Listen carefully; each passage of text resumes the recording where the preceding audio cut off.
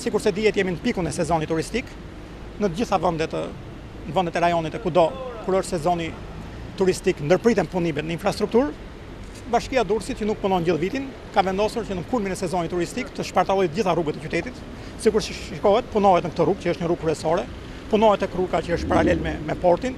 rruga plazhit punohet çdo vit dhe është kthyer një grop thithse për taksat e qytetarëve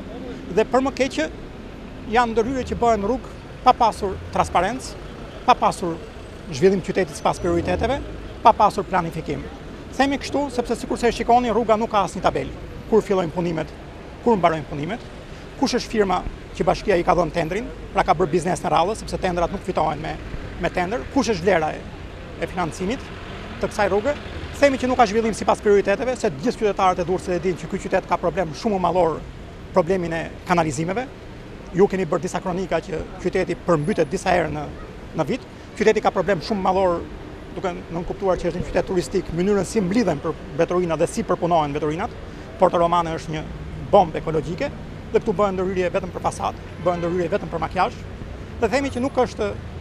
një ndërhyrje apo ndërhyrje në qytet të planifikuara, sepse të gjithë bien dakord që kjo rrugë ka më shumë problem fluksin e makinave se sa zgjerimin e trotuarëve. Në vend që tu zgjeronte rruga e tu ngushtonin trotuarët,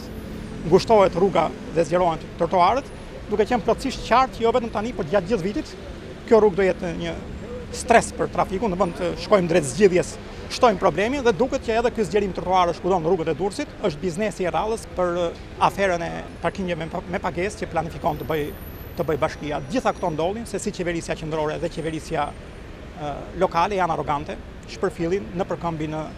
qytetarë dhe kjo arrogancë zburon nga fakti se nuk janë ato zyra